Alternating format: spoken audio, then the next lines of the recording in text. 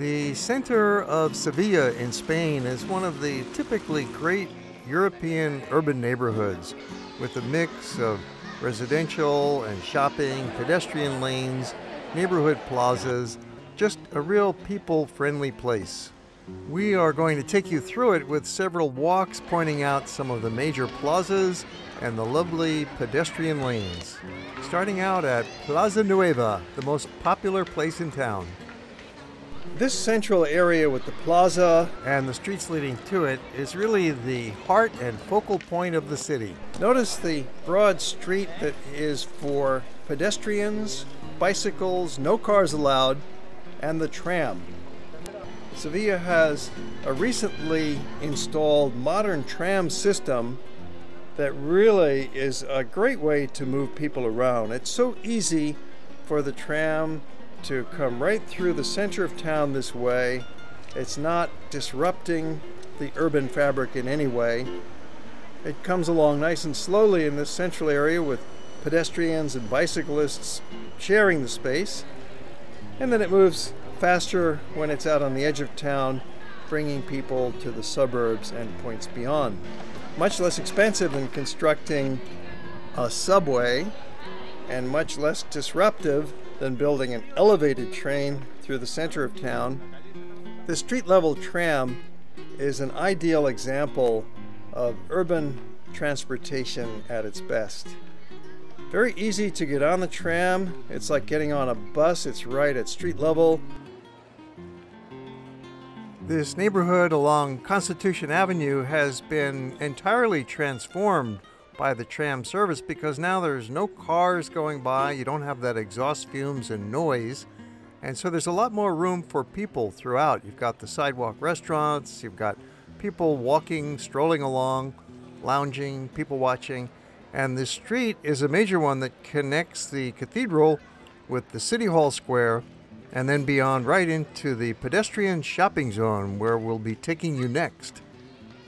Plaza Nueva is just one block over from the main pedestrian lane of town, which leads right into the shopping district. Calle Sierpes, lined with the best shopping and liveliest atmosphere, especially in the late afternoon when the locals are out enjoying their traditional stroll. Sierpes means Street of the Serpent, perhaps due to its wiggly route and extreme length. It goes for nearly a mile. And it's not just the one street, it's an entire shopping zone, a fabric of side lanes and parallel streets that make for the most important shopping area of the city. There are a lot of beautiful old buildings here with tiles on the walls in that typical Andalusian style, so you want to be sure to look up a couple of floors to see the roof lines and the tiles up above and windows and balconies. Maybe some flower pots as you're walking along on these main shopping streets.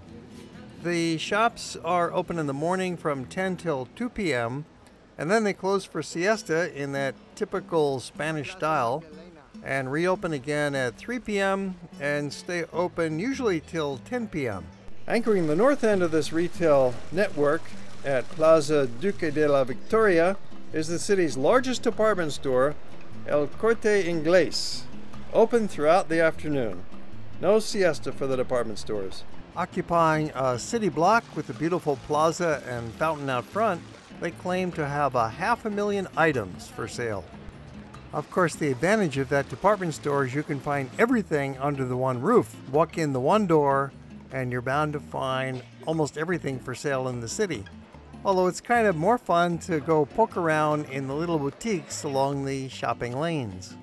Like many other European cities lately, Seville has been converting more and more of its downtown streets into pedestrian malls. Ironically, shop merchants throughout Europe resisted this kind of transformation from automobile access to pedestrian zone, thinking that it would kill their business because everybody was driving up to the shop. But they quickly realized that it was great for business. Many more people can walk by the shop than could ever drive by it previously.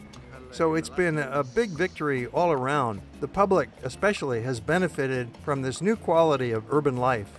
The central zone is a big automobile-free shopping mall, and will be the most important part of town for many visitors. Two parallel shopping streets of Cuna and Tetuan flank Sierpes, connected by a pedestrian network of little side streets with no automobiles allowed. It's a good thing that these two parallel lanes and other cross lanes have developed, because otherwise Sierpes would just be too crowded.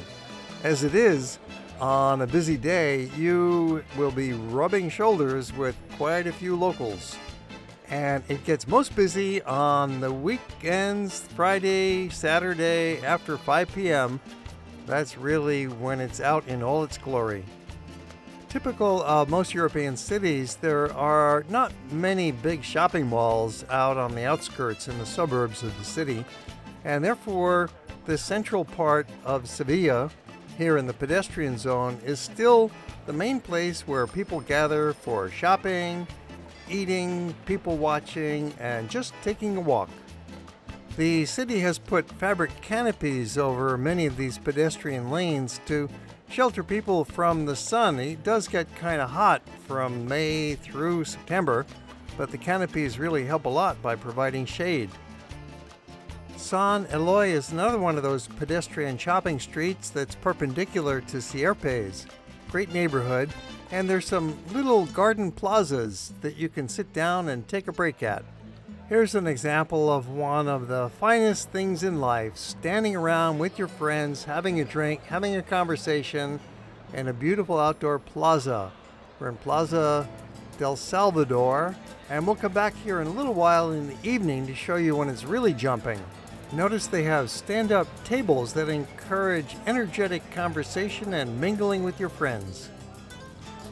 And now we're just going to wander a little bit, just kind of meander around, take a left, take a right, go down some attractive alleys, and we soon find ourselves at a magical little spot, Plaza San Lorenzo. This plaza is not really on any guidebooks as an important destination site that you must see, but it's just such a wonderful slice of life of Seville that we're going to spend some time here hanging out, especially now late in the afternoon. It's about 5 o'clock, going on 6 o'clock. It's twilight time, and the locals are out in force. This is an outdoor living room. You see the people are just sitting at the cafes. The kids are all around, playing up a storm, having a great time with each other. There's a church on one side. There's cafes, there's pastry shops, there's restaurants and bars and snack bars and convenience stores. And then the apartments are all around within a few blocks. This is one of the great joys of city life, where you have that urban density where enough people are living in a certain neighborhood that you can walk out, walk down to the corner plaza, the neighborhood plaza, see your friends, spend some time, do a little shopping, and then walk back home again. This is really strictly for the locals. And of course, throughout Seville, you have a number of these neighborhood centers, these little plazas. This is happening all over town. In the Middle Ages, Plaza del Salvador had been the Muslims' major square with the big mosque and the marketplace. It was replaced by Seville's second largest church and what is today one of the liveliest plazas in town, filled with young people in the evening having a great time. This plaza is right next to the major university in Seville, and at night it really becomes a lively social gathering area. It's really a wonderful spot for the young people to get together. They can stand up and have a drink out in the public square. They can go into the restaurants or cafes if they like, or just sit around the edges on the steps of the church and enjoy the scene. It's like an ongoing party every night. Europe really excels at these places for people to gather, public places in the middle of town. It's a very casual, safe, and friendly environment. Great place to meet somebody, great place to mingle. There's really nothing much like it in most American cities. But this is something really special to Europe, and in particular to Spain, and right here in the heart of Seville. It's really a marvelous scene, and you're welcome to join in. Many of the young people speak English pretty well, and if you'd like to join a conversation, well, go right ahead and see what you can contribute. Everybody will be the better for it. Even though it seems like Spaniards stay up all night, they keep very late hours, the travelers got to get some rest. And what better way to do that than in the fine hotel like the Melia Gran Colon, a 5-star property of that big Spanish chain Melia, and they put on a typical large Spanish buffet breakfast. This is a great way to build up some energy for another big day. Breakfast is usually included with the price of your hotel room in Spain and generally throughout Europe, so that's all very convenient. You go right downstairs, have breakfast, back up to your room, get ready for the day, and in our case, we're traveling with a small group, so we have a chance to talk a little and swap some tales about what happened yesterday. The hotel is nicely located in the center of the downtown commercial area, just a few blocks south of Corte Inglés, the big department store. And it's a charming little neighborhood. There's narrow streets, there's sidewalk cafes nearby, and puts us in good position for starting another walking tour of Seville. This morning we'll take a stroll through more of the pedestrian shopping streets and over to a big plaza, Alameda de Hercules, and then on to have a look at the old wall that still surrounds part of the city. Once again into the lovely pedestrian zone in central Seville, this time along Amor de Dios, a narrow lane with shops that have a nice variety of goods. And the street is really an extension of Sierpes, the main pedestrian lane that goes through the heart of town. This is a neighborhood that we're entering now that 20 years ago was really not such a desirable part of town, but there's been a lot of efforts now to clean it up and make it a very pedestrian-friendly region. Walk a few blocks west to Alameda de Hercules, a narrow tree-shaded park that has recently bounced back from being a seedy red light district to becoming one of the trendy hotspots of town with ultra-hip boutiques and yuppie cafes.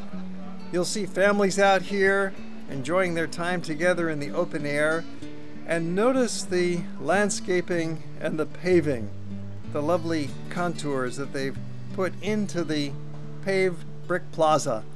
It really breaks up this major space and makes it far more interesting experience. You'll see there's just a narrow lane for automobiles to go through here, so there is some access for motor vehicles, but not much. This is a place for people, for pedestrians, for bicycles. Seville is a major bicycling town. There's a large number of dedicated bikeways exclusive for the bicycles. They also have one of these very popular bicycle rental systems that you're finding more and more now throughout Europe. It is a garden plaza that was built in 1574, which makes it, according to Wikipedia, the oldest public garden in Spain and in Europe. This beautiful plaza that we see today has a very long history, starting out as a riverbed, then a swamp, and then reclaimed as a upper-class gathering place, falling later into disrepute as a spot for drugs and whores, and now reborn as one of the finest and safest friendly gathering places in town. Sometimes it would get so flooded that people crossed the square on boats back in the 16th and 17th centuries. And then public redevelopment funded by the city council totally renewed La Alameda between 2006 and 2008. The road traffic was limited and a number of kiosks, benches, and fountains were installed. And now it's one of the main social gathering centers and nightlife hotspots of the city. Quite naturally, there's been a positive spillover effect into the nearby blocks, which have been transformed into a very desirable place to live. There's shops, neighborhood restaurants, bars and cafes, and they're really taking very good care of these old buildings here. The city is showing a lot of pride in the historic renovations that have been happening throughout. We've reached the west end of the old town, and even here you'll find some more pedestrian lanes. And then there's a mix of traffic. There's some residential streets here with some affordable apartments right within the old town. It's a very desirable neighborhood in which to live. You've got the urban conveniences, and yet it's rather quiet and affordable. And finally, we reach the ancient wall and the Macarena Gate. This is part of a fortification that at one time went around the entire old town.